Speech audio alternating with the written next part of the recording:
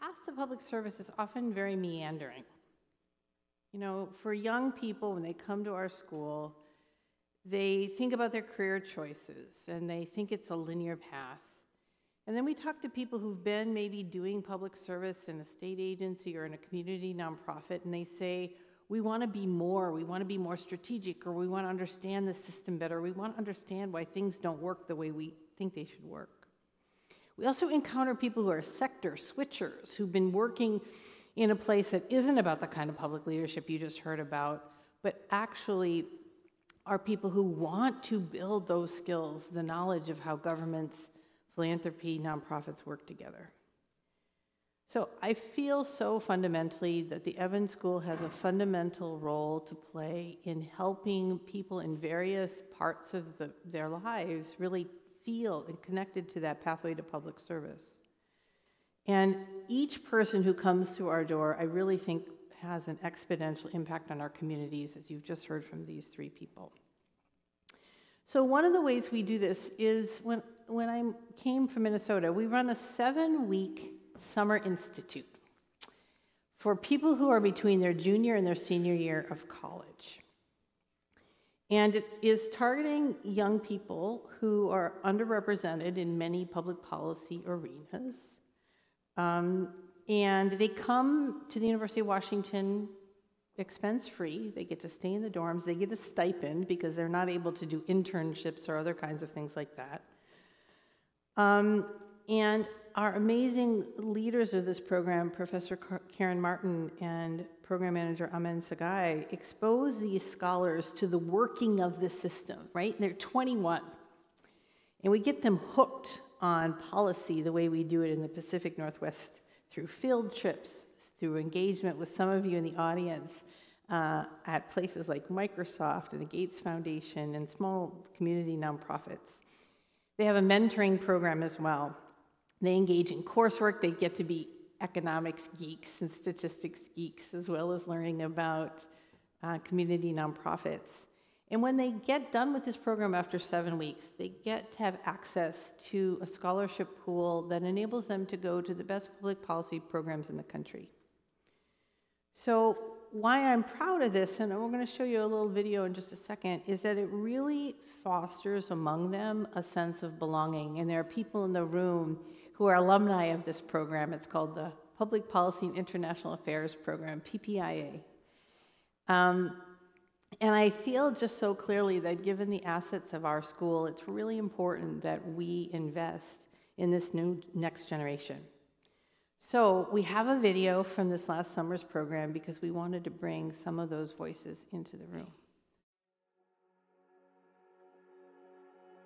Someone from the Office of Merit Scholarships and Fellowship Awards reached out to me, and I had worked with her a bit during my application process to UW.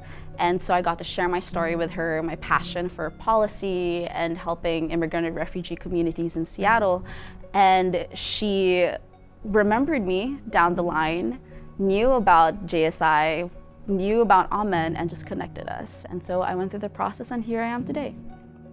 I think for me, it was really important that my syllabus reflected kind of like who I am as a person, as a scholar, as someone in the policy and PA field. And so although I taught a leadership and community engagement class, there was a heavy emphasis on social equity throughout my course, a heavy emphasis on the students kind of leading the course and deciding what we talked about and where we would kind of like pivot as needed. And it was just important for me to recreate a classroom that I think reflected the classrooms I wish that I had more of.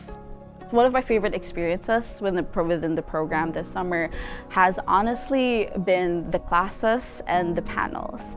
I think being able to be in the classroom with people who are doing work in community but are also extremely interested in just public policy or in government and politics is amazing. I very distinctly remember one of the panels moderated by Dean Jody, and we had a couple of experts who had worked on paid family and medical leave of absence. And it struck me because my family used PFMLA.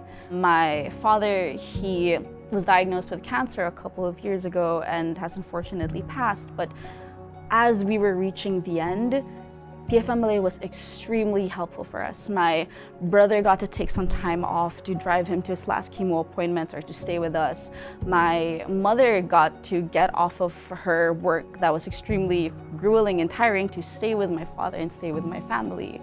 And it was just a moment of realizing that public policy, that the work that we do affects not just lives in general, but it affects mine too. And to know that eventually I could be one of those people on those panels working on these policies was just a really important moment for me at that time.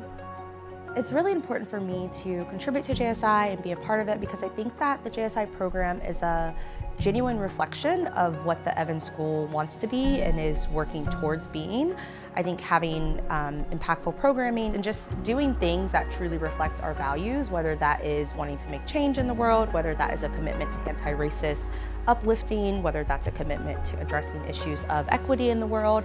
And so I think that also then means it's a true reflection of what I say my own values are, to take the time and the space to be a part of it.